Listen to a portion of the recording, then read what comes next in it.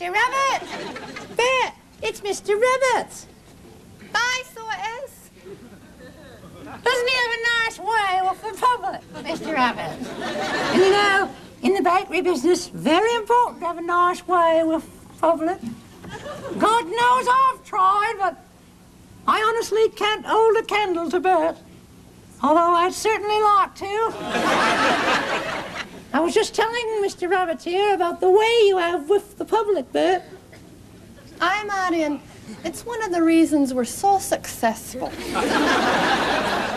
You see the way he is there, Mr. Rabbit? Well, that's the way he is all the time. Not like me. Why, my moods tend to vacillate from day to day. I'm up, I'm down, I'm all around. It's just my way, but not our Bert. No.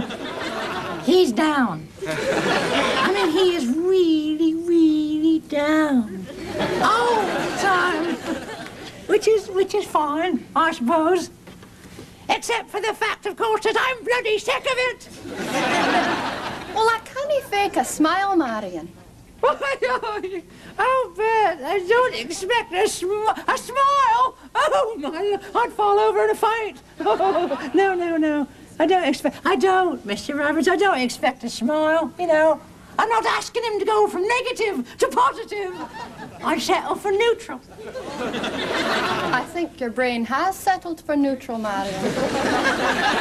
Oh, no. That's not our Bert talking. Where does that come from, Bert? Well, you've nothing to complain about this week. Did you not tell Mr. Roberts about our visitor, Marian? Oh, yes, I forgot. My mother's visiting us all the way from the other side. Aye, and she's still no on my side. Now, Bert, that is a big, fat lie. My mother is bent over backwards for you. Well, that's true, Mr. Roberts. And it's no a pretty sight. Bert, my mother hardly ever comes to visit us. And whenever she does, she's more than willing to meet you halfway. Right then, Marian. Tell her to go back halfway and wait for me. Oh, Bert, I just can't live like this anymore. I mean, you don't want me to ring her up. You don't like me to write her letters, and you never, ever, not even once, ever wanted to visit us. Well, she's part of my life, Bert. And she's welcome. She's welcome and bloody welcome in my home.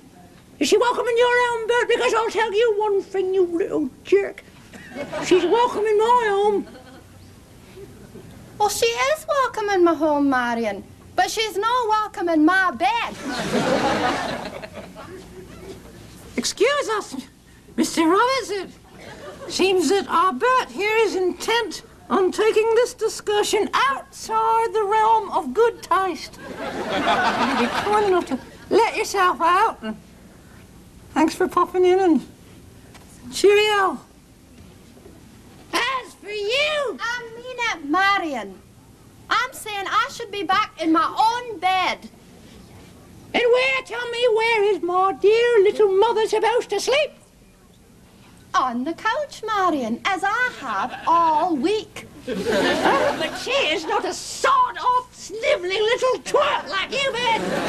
She's too tall for the couch. Well then, Marian, tell her to bend over backwards. You do. I'm not.